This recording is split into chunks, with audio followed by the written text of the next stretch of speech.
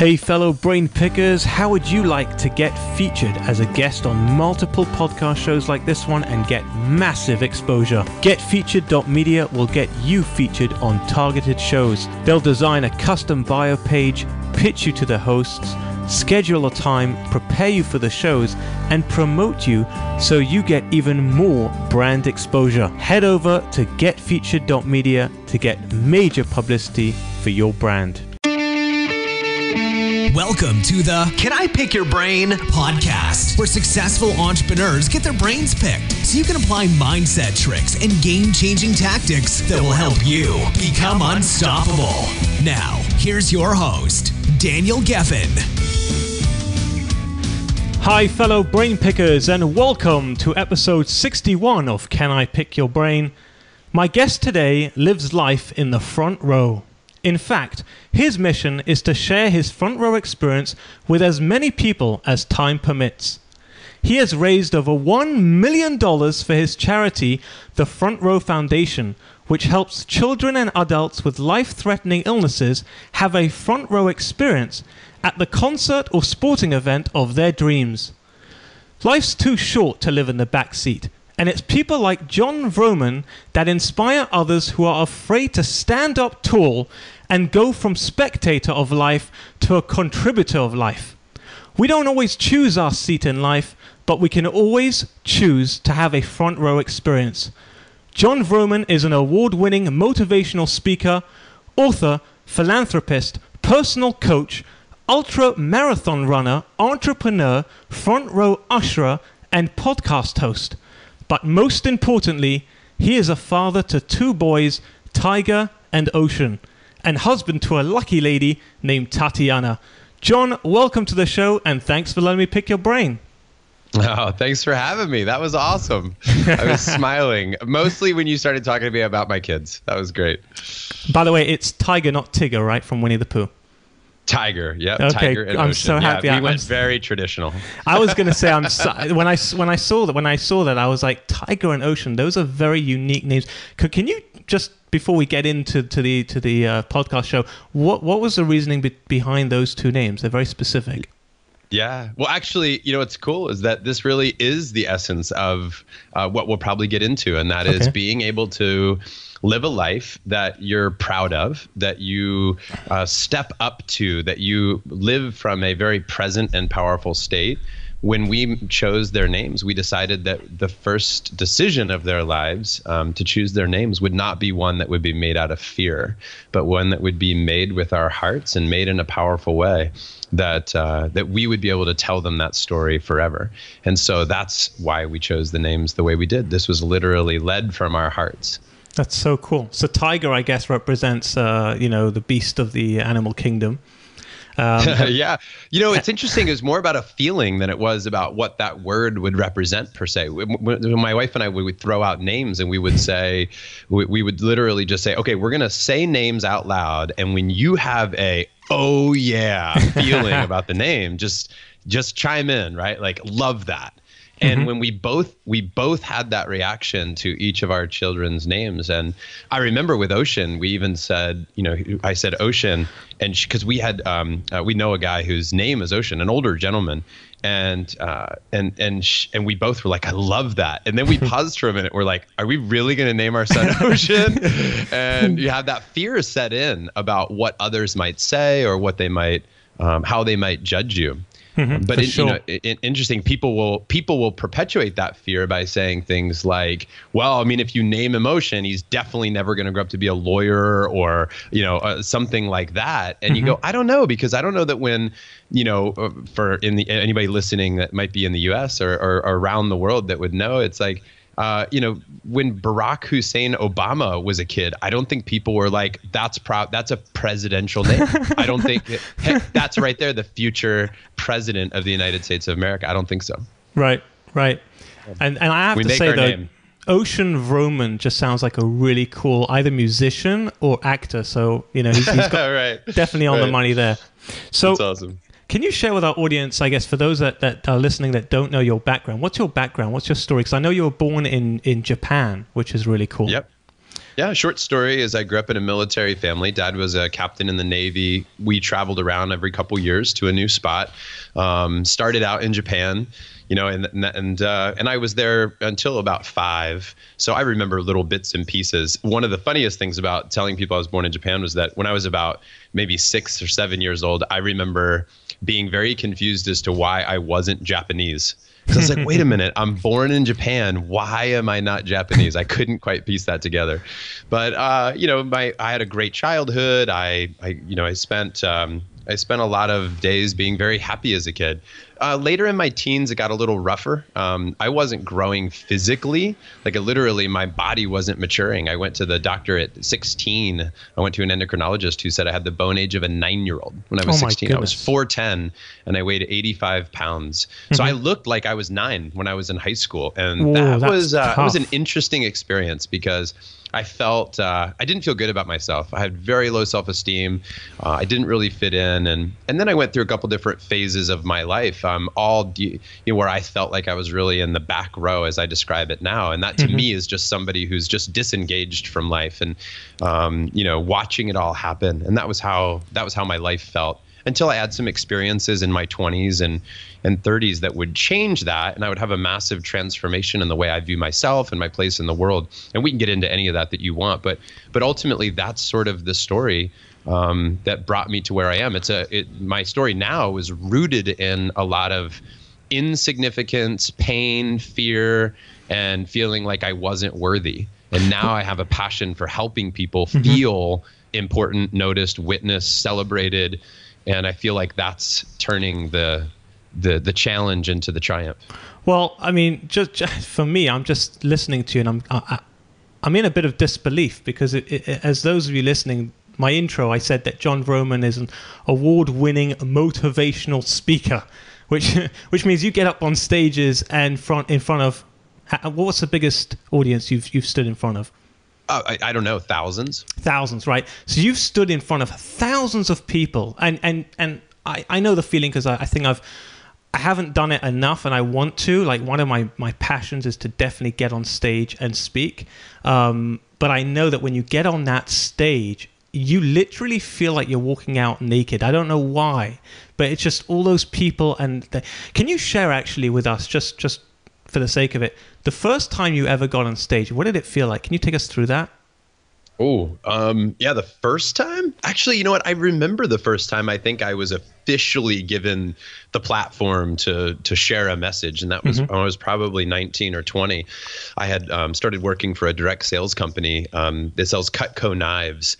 And I was literally like, these are high-end knives. I'd sell them in people's homes and then try to get referrals to their friends and go do the same thing over and over again.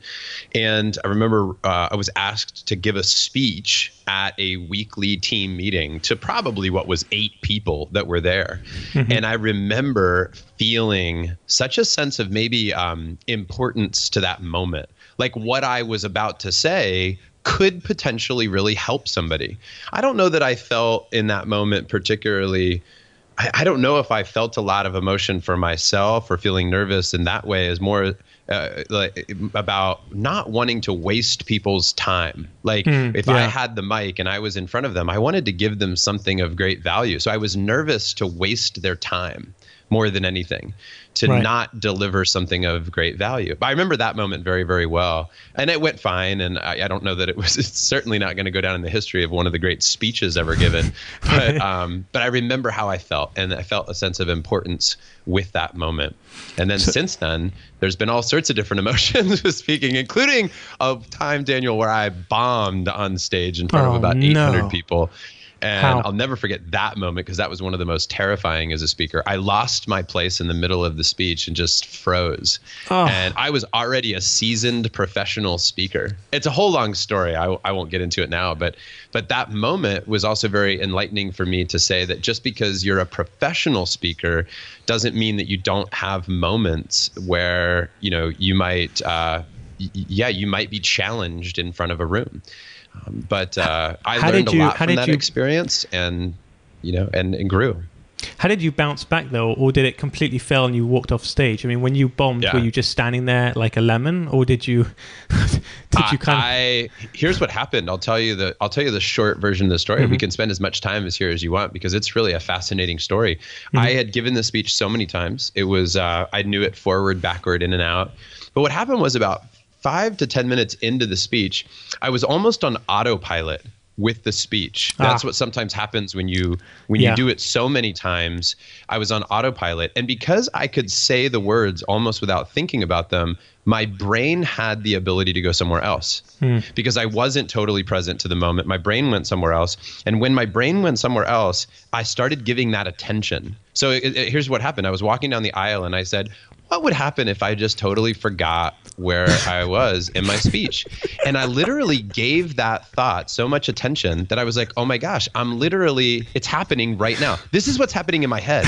I'm literally saying, oh my gosh, I'm about to do it. I'm going to give all that attention, and it's happening, and it's getting louder and more amplified. And the next thing you know, it got so loud in my head, I lost my place. I was like, I don't even know where I was going with that. Now, I probably only lost my place for like 5 seconds. Right. But to me, it felt like an eternity. To the crowd, they probably didn't notice it a ton. But here's what they did notice. What I think they did notice was that my energy shifted. See, I felt like they noticed. I felt like I was not giving my best speech. And I started then, my energy started exuding that same type of insecurity, which then I think affected the outcome of the speech. Now, there's a bunch of people in that crowd that would have told you that was the best speech they've ever heard, and it was fine, and they all clapped at the end type of thing. So when I say bomb, I say that relatively because for me, that was a terrifying moment. I don't think it was my best speech ever by far. But what ended up happening, Daniel, was that after that, every time I'd go back to give the speech, I was terrified then that it could happen again. Right. And my hands would start sweating, and I would have these thoughts, and I would literally get to the same spot in the speech, and I would get terrified because I now had an anchor to that moment. But here's how I changed it. I wrote myself an affirmation because I know how my brain works. Like I just studied enough to know how my brain works. And I'd used all these, if your audience would know this, NLP, neuro-linguistic programming, something I learned in the Tony Robbins organization a decade ago.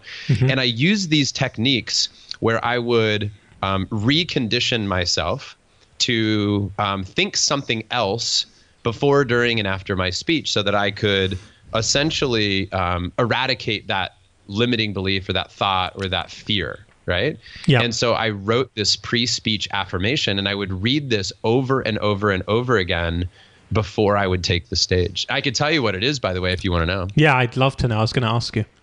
And I think this is really important for people because this is all part of living a front row life. We teach about managing your mindset. And by the way, the concept of an affirmation isn't new. But what I also think happens that's a tragedy is that people, because they think it's not new, they think it's not effective. Right. They want that, right? Yeah. So I was like, let me use what I know works. And that's what I came up with. So here's what it was. It says, I'd read this every time I take the stage. I say, I am a moment maker. I'm a born storyteller. It's now time to be off self and on purpose. Right now, I'm asking the universe to guide me during my speech today. I ask for support in being present and authentic in my delivery. What I intend to share is my true story, my interpretation of life, my humorous observations, and my core values. I'm sharing today because I want to encourage, challenge, and inspire my audience. Today, I want to connect so that I can enrich their lives in some small way. I will trust myself and speak from the heart. This speech isn't supposed to be like any other. Just go with the flow. Feel your next move. You love variety and give a positive meaning to any situation. Everything that happens is a tool for teaching. Capitalize on offers. I can explain that later. State your point with simplicity. Breathe. I now give myself permission to have fun, to smile big, and bring light to the room. I was brought here for a reason, and I'm focusing my energy on the person that needs this message to have a breakthrough and create their new life starting now. I have full confidence. I'll say exactly what needs to be said in the way I need to say it. I'm here to fulfill a mission. This moment is my calling. This is my life's purpose. Like hundreds of times before, let's do this. And I would read that over and over again. And I would say it, and I would feel it. And then I would imagine myself getting to that point of the speech where I bombed before and just acing it, you know? Wow. And that was it. That's how I got through it. Did you just read that off a piece of paper or somewhere on your computer? Yeah. I have it on my Evernote. I just pull it up every time I'm going to read pull it it. up Yeah. every time you just read it out. That's absolutely incredible. It's so powerful. Well, there was one part in there you said you're going to explain. What was that again? Capitalize on offers. So yes. Just a statement of, and some people understand exactly what that means. An offer is something that comes at you, expected or unexpected per se. So if somebody, like you had a heckler in the crowd, or if air conditioning wasn't working, in other words, anything that's offered to you, good or bad, because really it's neither until you make it so, you can capitalize on that. So if something happens in the room, like let's say there's an annoying interruption, you could say to the room, every time, guys, we hear that interruption, let that be a reminder that you come back and focus on the speech. Yes. So rather than that being a distraction, let's let that be a reminder of our ability to focus. Yeah, and you're using that as an anchor. That's incredible. That's right. So that's called capitalizing on an offer. And that could be an offer, could be a question from the crowd, a comment from the crowd, something happening in the room, right? It could be temperature, it could be noises, it could be anything. The offer of the day. It could be a special day, a holiday. That's an offer. And it's up to you to utilize it in a way that serves the group. Love it. Love it. What I want to do, though, is I want to create like a bridge, because obviously you shared about your past and how you were, underdeveloped physically. You started out in a country that was a completely different culture. You felt like a misfit, and you were not the kind of person that people would envision to be the person you are today, like getting up on stage in front of thousands of people. And I want to go into obviously more of who you are today, but I want to create that bridge for the people listening to figure out, like, I really want to kind of like reverse engineer, how did you go from being a backseater to a front rower? Like, that's pretty much what I want to get, and I want my audience to take that from us today. 100%. I think that this was a matter of, I always tell the story that there were 3 sort of events that happened in my life that I call the perfect storm that led to this big transformation. And one of which was, I was laying in my room. It was in my early 20s or so. I was watching a TV commercial, and it was for Tony Robbins. And it was the first time I'd ever seen Tony on TV. Yeah. And anybody listening who doesn't know Tony, he's a world-class coach, a life coach, let's call him that, well, just anyone for listening simplicity. Anyone listening who doesn't know Tony Robbins, please come out of your rock that you've been living under. Although I asked, because I literally was in front of a room recently, and I said, how many of you have ever heard of Tony Robbins? And 10% of the room put their hands up. 10%. It was incredible.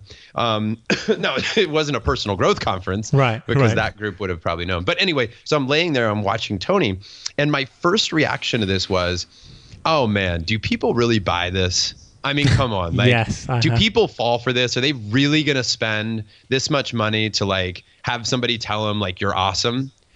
And the more that I listened to Tony, the more I was pulled in, and I thought, you know what? Maybe this isn't a question of whether or not it's worth $200 for these CDs.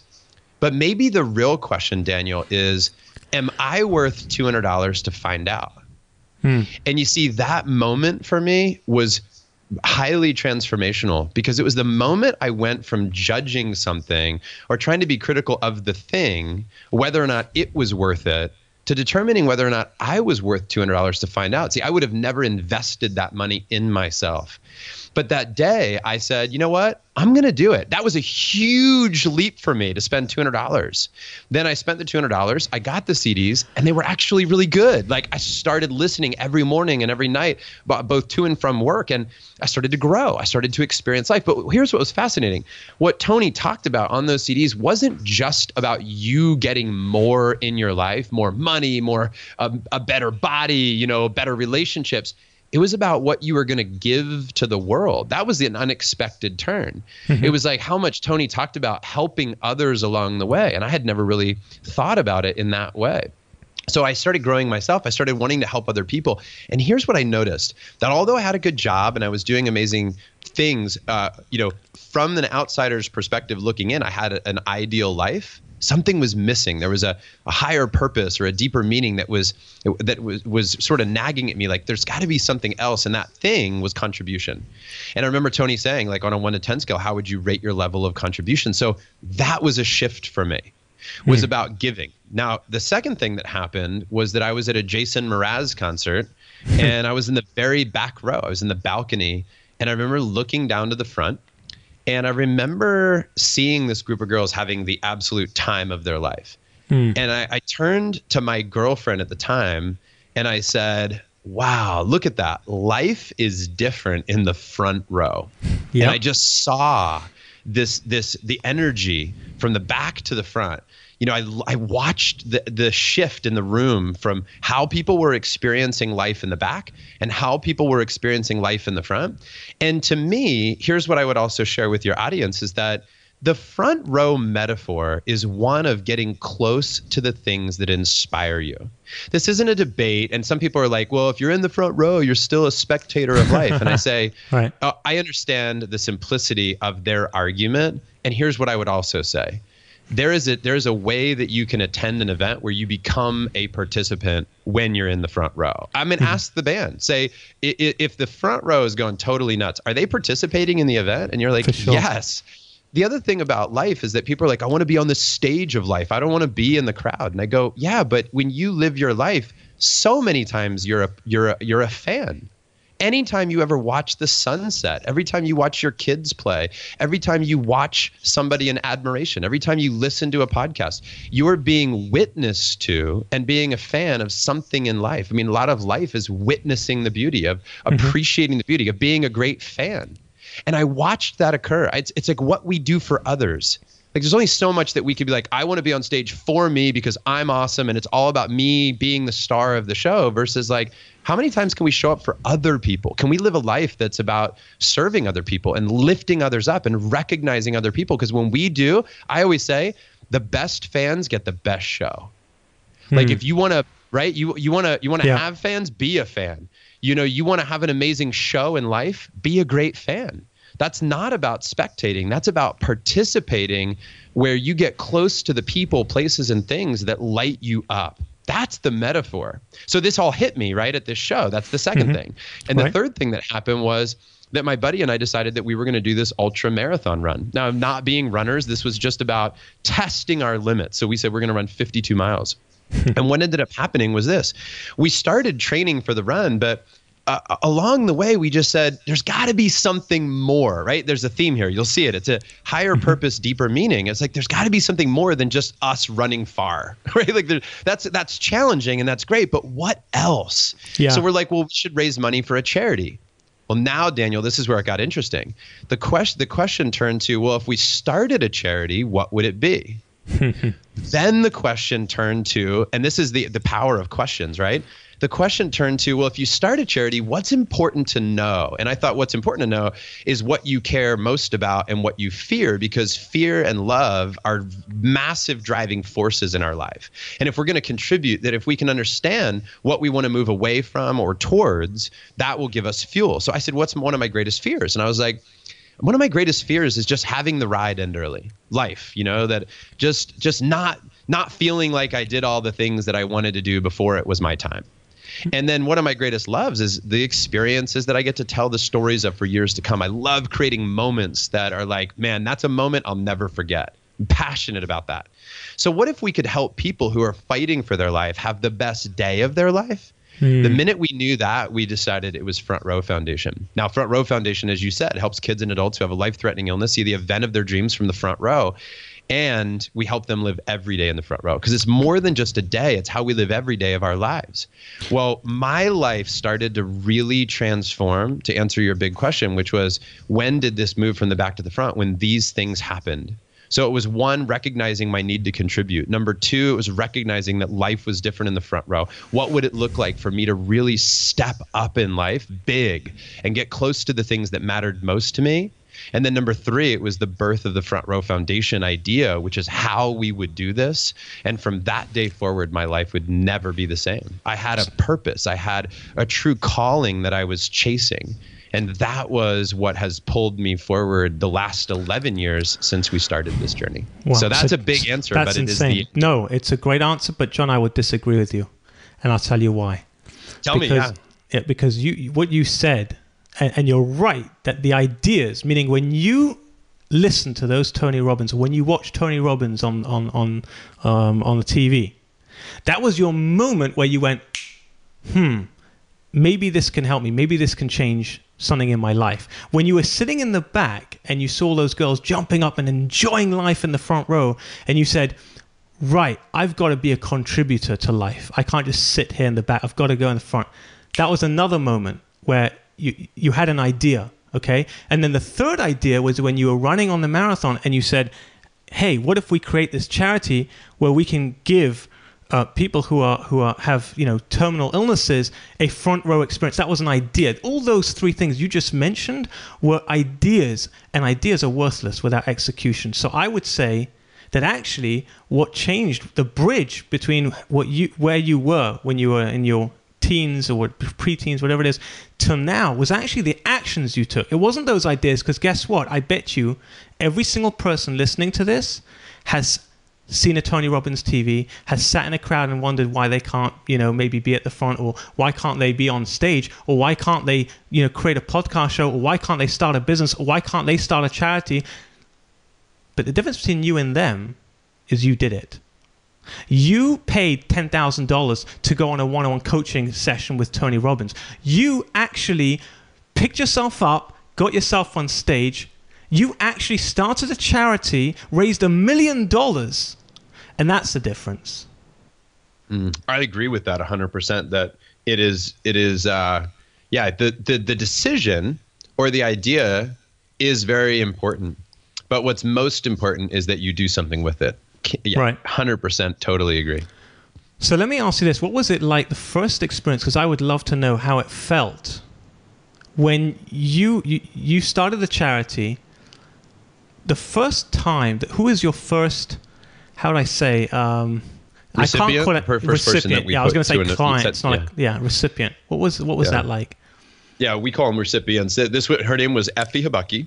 So I was living in New Jersey at the time, just outside of Philadelphia, and one of our friends, Mike, his mom was battling for her life, and we knew that, and so we wanted to make her the first recipient. And we sent her to go see a Brooks and Dunn concert in Atlantic City, a country music band. Mm-hmm. And, I will tell you that it felt amazing that night for two reasons. One was that we decided that on the night of her front row event, we were going to host a fundraiser to celebrate her night and to raise money for additional events. Amazing. And so we did that. So we had 200 of our friends gather together at a fire hall where we had a couple friends that were comedians and came in and performed. So people made some baskets that we raffled off. And we had a fundraiser that night, and we celebrated Effie's life and the fact that she was seeing a front row event as that was happening.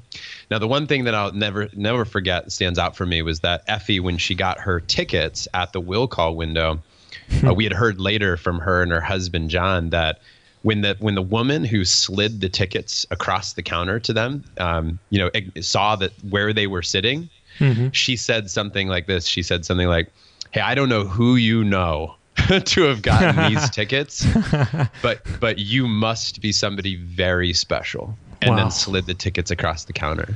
Whew. And I thought, that's a moment that I'll never forget, because when you learn about tickets and what it means to be front and center, as an example, that is almost impossible to get.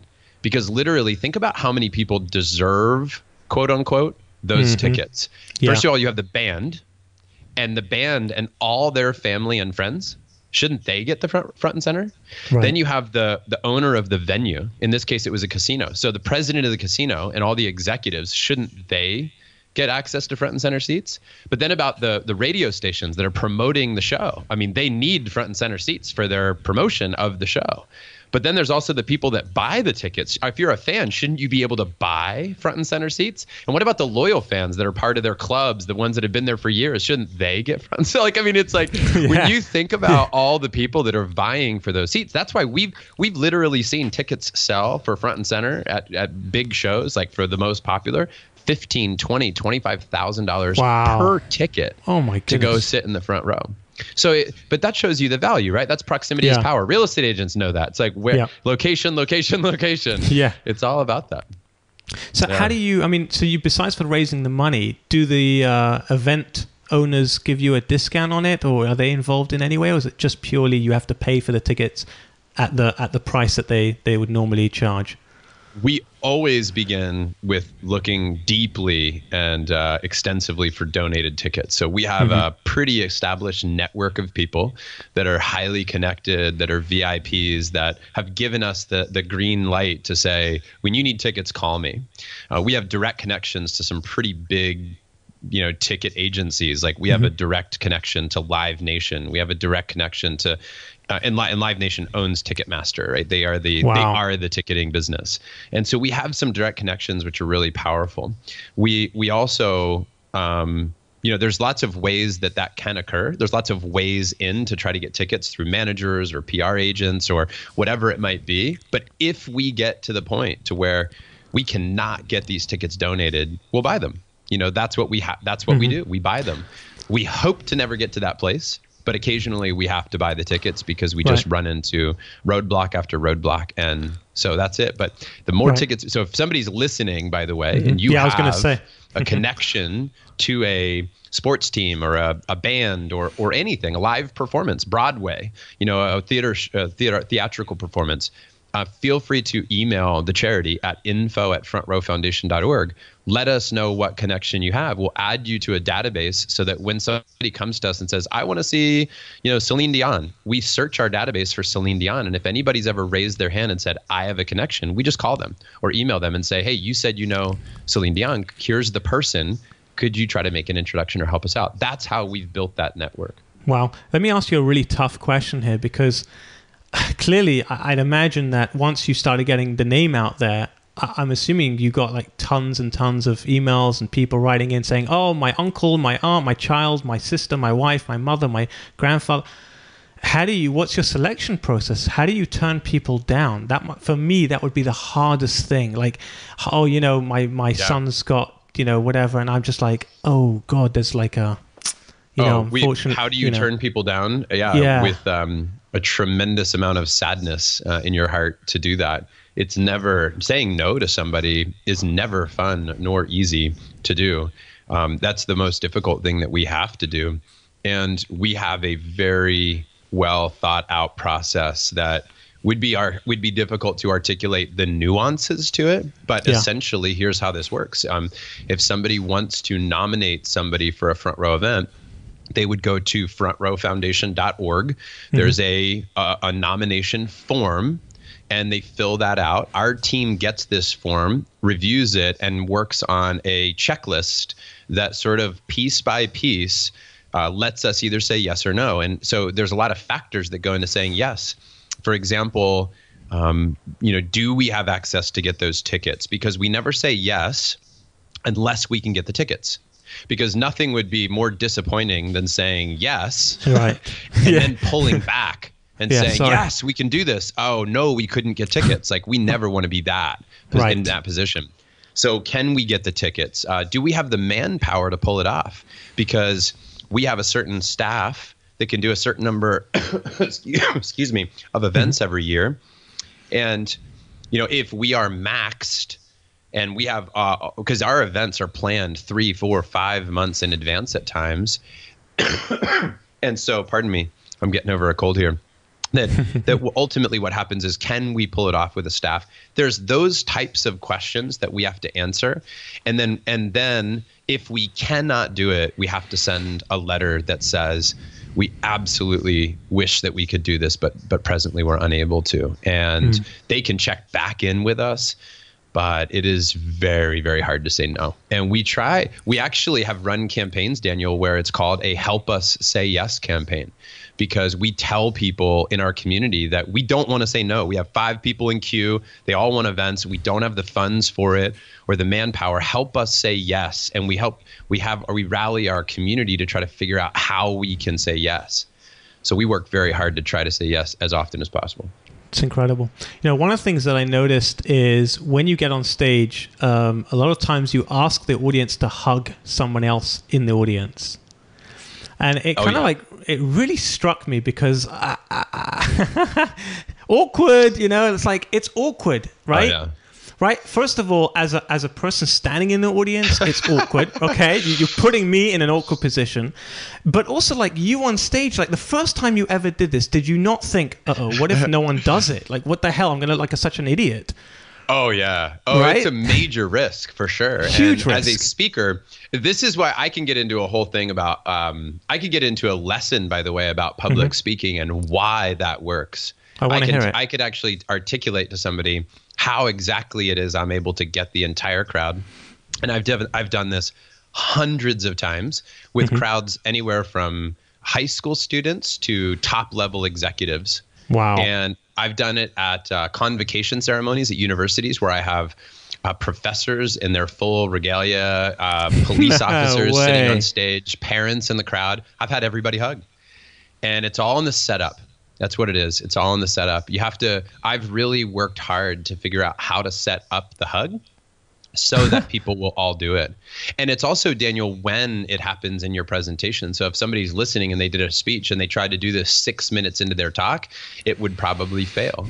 If they didn't set it up the way that I do for about 5 minutes before the hug, it would probably fail. But I burst their fear bubbles. I give examples. I talk about it enough to where by the time that I say go, I've addressed every type of person in that room, what they might be feeling and how to deal with it. So it's not just stand up and hug somebody. That would probably not work. I think that for me, if I was listening to this, I would want to know, how do you break that? Meaning, the last episode, I had a guy who talked about getting into an elevator, right?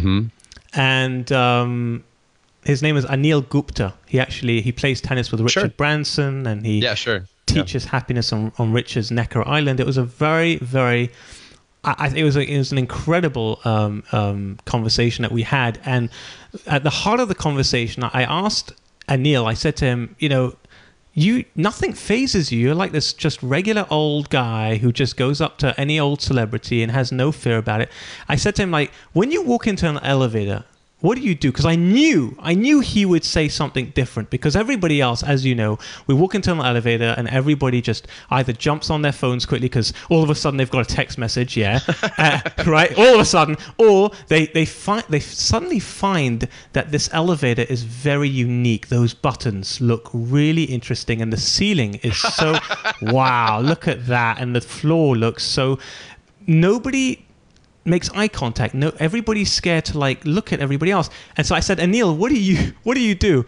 And he was hilarious. He goes, well, I walk into an elevator and I go, I'm really sorry I'm late to this meeting. That's how he breaks it down. So I kind of want to like ask you, like, you seem to have really got this, the science behind how do you break those fears down? How do you get someone essentially? Because I also noticed that all of your pictures on Google Images, if anyone wants to just check out Jon Vroman on Google and then look at his images, almost every one of them is you with this massive V shape, your hands way up in the air, exposing yourself. For those listening that... Well, you have to be careful. Exposing yourself could Sorry, yeah. You're like, wait a minute.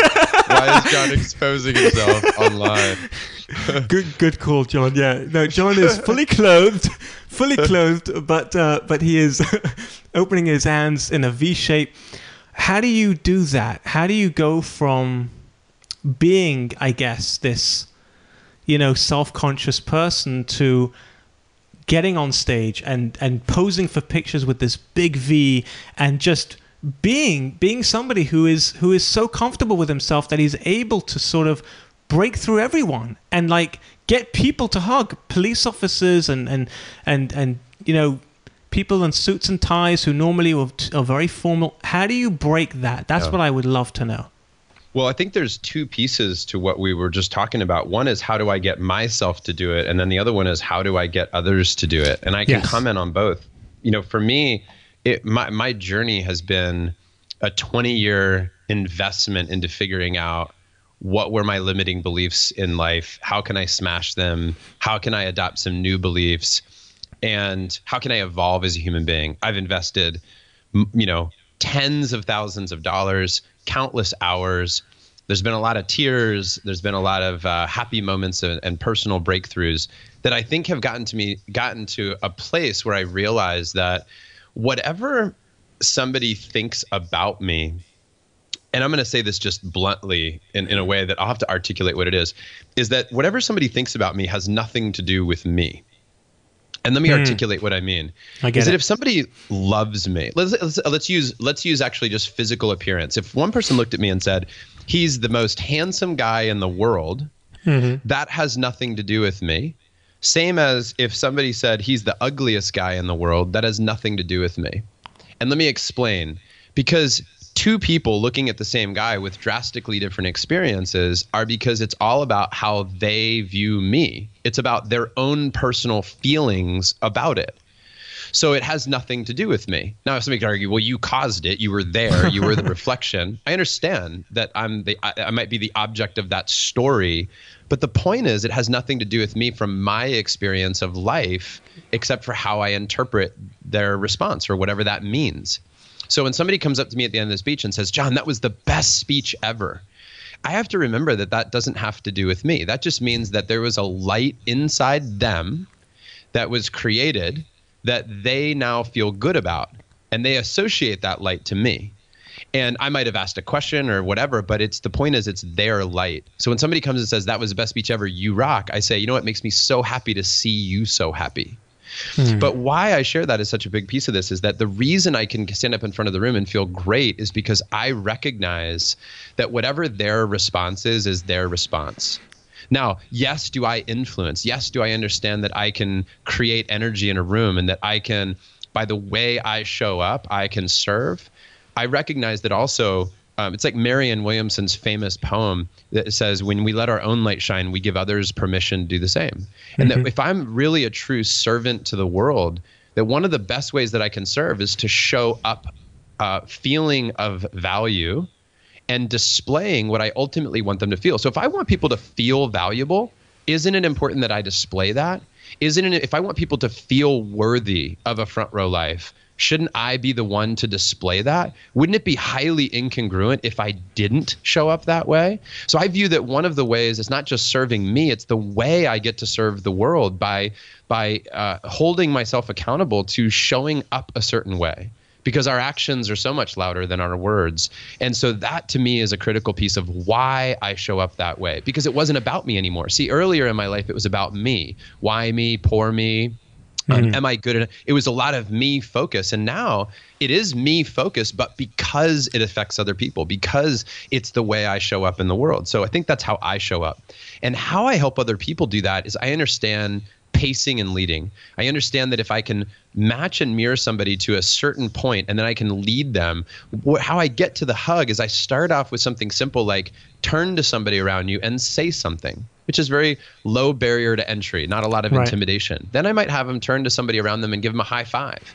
Then I might have them turn to somebody around them and ask them a question. And see, I stage up my level of involvement up until the end of the speech, when then what I do is I say, all right, in a moment, I'm going to have all of you stand up and hug. And then I tell them that, and then I pause for a second, and then I set this up. I say, now some of you in the room, all I had to do is say you're going to hug, and you're already excited. I already know that some people in the room are like, this is the best moment of the whole day. And I said, how many of you, without any prep needed, you are ready to hug the person around you? And I hold my hand up, and then other people put their hand up. I say, exactly. I know that many of you don't even need any prep and you're ready to go. So I solidify that group. Then I also say, I know some of you, and I can see by the look in your eye that you're like, no way am I standing up and hugging the person to my left or my right. No way. And I just say, I understand. And I say, I remember one time, and I tell a story about a guy who looked at me with this, look of like, no way. And then after the speech, he walked up to me and he said, this was the greatest speech ever. And I said, what did you like? And he said, it was the hug. But the way I tell the story, it's really funny and the crowd's laughing. And I tell the story about somebody that had a transformational moment. See, what I'm doing is I'm paving the way for possibility. And so I talk about that. And I talk about, hey, if somebody around you stands up and they're really slow to stand up and they look like this is their least favorite part of the day, that just means they need extra love from all of you. And everybody laughs and they're joking. And I'm like, so I just tee this up in different ways. And I said, trust me, I understand there's introverts and extroverts in the room. And some of you, this is a real stretch in your life, to be able to do this. And depending on the crowd, I'll even say, listen, if there's any reason that you can't hug, like literally you can't jump up out of your seat, you have a broken rib for a religious reason that I'm unfamiliar with, it, you're just like, I cannot touch somebody, then I give them an out. I'm like, just wave. And that's your cue that you can't hug that person for whatever reason you don't know. I could do that. Sometimes I don't do that at all, but it depends on the group. I might offer that. And I say, now listen, nobody use that as an excuse to not play the game. This is about stretching yourself and stepping up.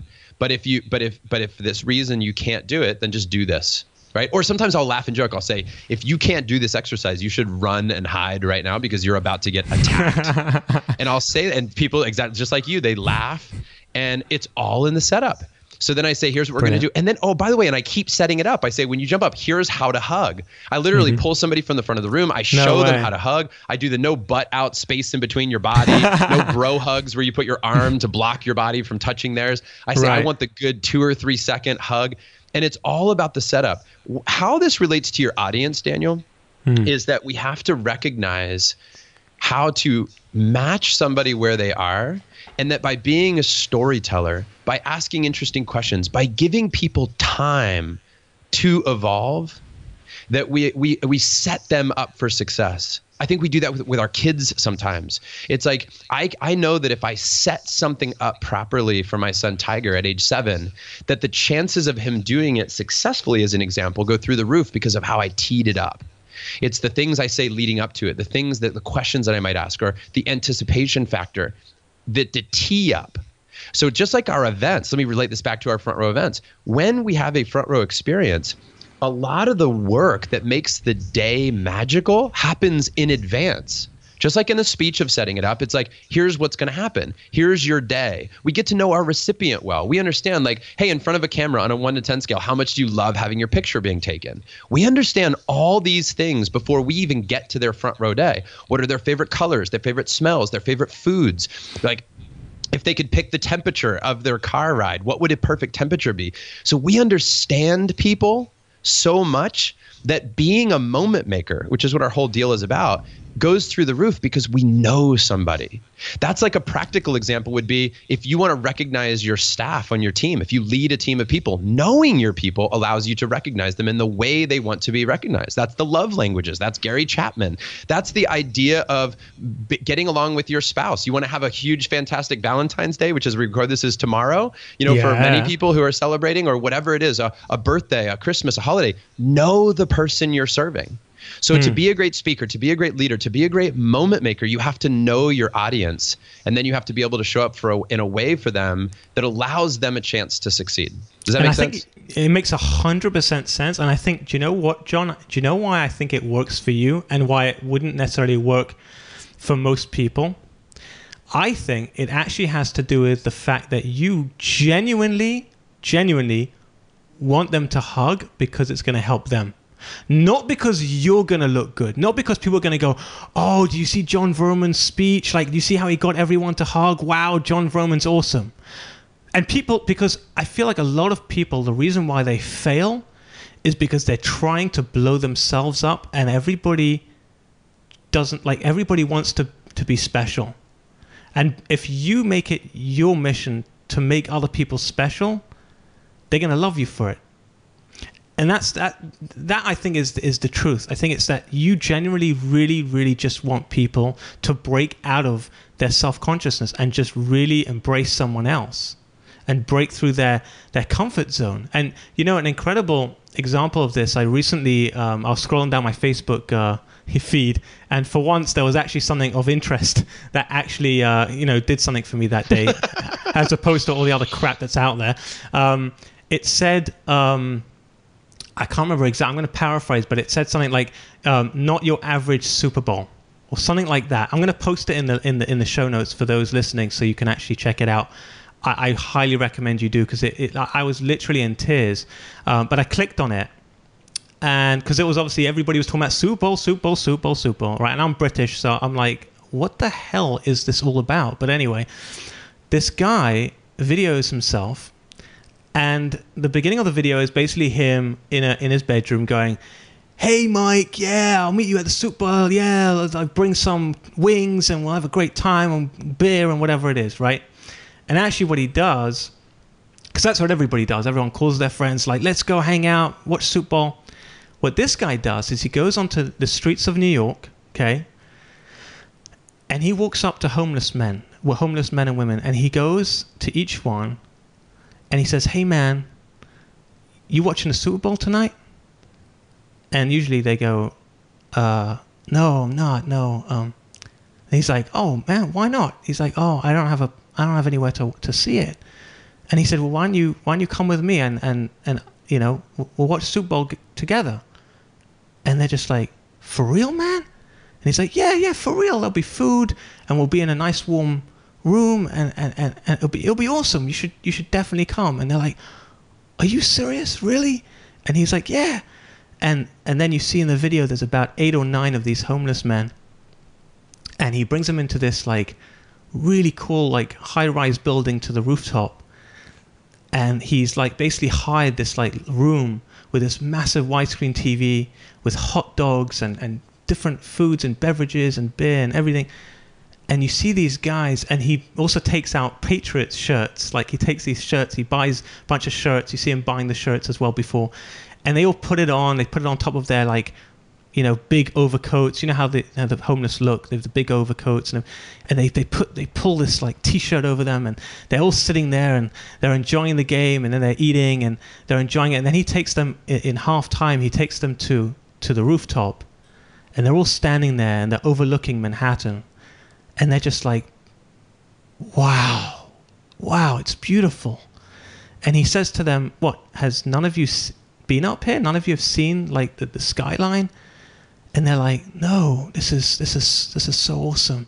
And then he takes them back down, and they're like high-fiving each other, and then, you know, of course they win, and everybody's jumping up, and they give each other a hug. And then he's like, and then they say, you know, thanks so much, man. And you could see like when they hug him, this man gave them a space in their life that they've never experienced. Nobody cared for them. Everybody's sitting there on Super Bowl night, and they're just in their own little bubble, in their own warm home with their food and their friends and their TV. And these guys would have been on the street. But this guy, he did something different. He said, I'm going to change that.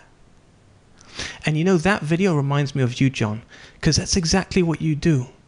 You go out there and you see the beauty in giving. That's it. That's what separates you from so many other people, is that you've got it. You realized it. You realized that the only way to get out of me is to get out of me, is to go and give to other people. And I mean, I'm just sitting here and I'm listening to you, and I'm so humbled by you, John. Really, I am. And I think it's absolutely incredible. And this whole, you did this retreat for dads. You know, can you share with our audience as well? Because I want them to understand, for the men out there, and also for the people who have dads, or for the women who are listening, your husbands, you got to get them on this retreat. John, can you share with our audience the dad's retreat? Oh, yeah. This is one of my favorite things to talk about, because if it relates to family, it's got my attention. You know, this retreat was designed as much for me as it is for all the guys, and perhaps you could argue even more, because I got to this place in my life where I recognized when somebody had asked me one time it was a party or wherever I was, they said, "What do you do?" And I was originally going to go into my spiel about, you know, speaking and running this charity, and I just was like, wait a minute, no, hold on, I'm a dad. And when I'm not doing that, I happen to be doing speaking and running a charity. But it was the way I prioritized my comment about what I do in life, and that's really what that's not what they're expecting me to say, but that's how I wanted to phrase it. I remember looking at my computer one time, and I had a folder for all these things in my life, you know, taxes and the charity and my business, but there was no folder where I would intentionally plan my family's year out. And I wouldn't think, you know, I wasn't sitting down and constantly every quarter looking at my family values and how was I showing up and how was I intentionally designing my family life. I was spending a lot of time in my family, but not a lot of time working on my family. And then I looked at my calendar and I was like, man, last year I invested in this speaker training and I went to this coaching thing and I went to this personal growth event, but I didn't have a single event to help me be an amazing father. Yeah, that might have been a part of those events, but not like focus. If this is my number one role in life, why wouldn't I take 2 or 3 days out of an entire year, 1%, 2% of my entire year per se, and go focus on being a dad? And that's what we did. We put together a small group of men that would come together that want to form a brotherhood around the topic of developing a deep sense of purpose as a father, and then sharing some strategies for family success as they would define it for themselves. And that's what we did. And we had our first event last fall. It sold out, almost instantly. We have another event coming up in March, which I don't know when this will air, but it's March here in Austin, Texas, where I live. And then we'll have another one in the fall of 2017.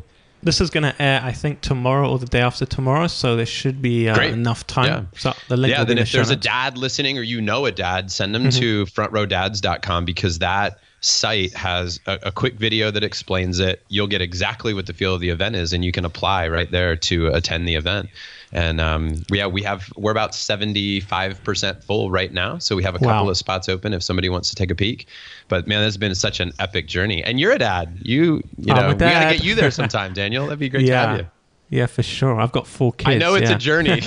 It's the journey for you, man. It's definitely a journey. Yeah. And you also just launched a new book, which is really exciting, because I'm sure a lot of my listeners, including myself, we're going to want to grab that book. It's called The Front Row Factor. I guess give us a quick blurb what the book is about.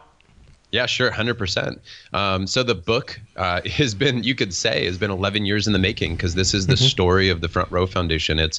These are fascinating stories of people that we've served. It's incredibly moving science that backs up the big ideas that we've shared. And it gives these practical strategies for how we can all be what we call moment makers in our lives. And we think about, like, your life is just made up of millions and millions of these moments. And how can we make the most of each one of them? Most of us feel like we're just scrambling day to day, but how could we intentionally design our days? How could we look at each day and say, in the morning, how can I create a front row life today? What will be the front row moments I can create? And then throughout the day, to be asking ourselves the questions of, how can we create front row moments right now? What does that look like to do that? And then at the end of the day, celebrating those moments. What were my front row moments, and looking back and celebrating them. We teach the framework for people to become moment makers in their lives. And we're using what's so fascinating about the book is that it's told through the compelling stories of those people that we've served. So, I mean, riveting, I would say what's riveting about it is the way in which these people show up in their life. I say to people, it's everything we've learned about living life from people fighting for it. And I've never been more proud of a project in my life. I'm so excited about this book. It's pre-orders available on Amazon February 28th, and then the book officially ships on March 28th. And we're just over the moon about honoring the community, what we call the Front Row family, that's worked so hard in 11 years to try to make all these events possible. And there's a quote that actually I saw from you, which really I think sums it all up, which is, there are no failures in life, just moments of discovery. I love it. That's right. Absolutely love it. 100%. Jon, what's the best way for my listeners to get in touch with you? Everything is at frontrowfactor.com. They can get access to all of the resources that we have there. The book is there, the Dad's Retreat, and everything else. Frontrowfactor.com. We'd love to connect. Very cool. And all the links, including all the resources that we mentioned in this show, will be in the show notes. If you go to danielgeffen.com/61, that's danielgeffen.com/61. Also, if you want to pick Jon's brain, you can if you join my Facebook group. It's Can I Pick Your Brain? So if you go into Facebook, just do a search, Can I Pick Your Brain? Join the group. I'll accept you if you're a fan. And I believe Jon is in the group. If he's not, then I will add him after the show. That's pretty much, Jon, this has been really, really inspirational for me. Thank you so much for letting me pick your brain. Thank you to all my fellow listeners and brain pickers. I'm looking forward to the day when I'll be picking You've been listening to your the brain. Can I Pick Your Brain podcast. Inspiration without perspiration is like a tiger without teeth. So, to put these ideas into action, head over to danielgeffen.com.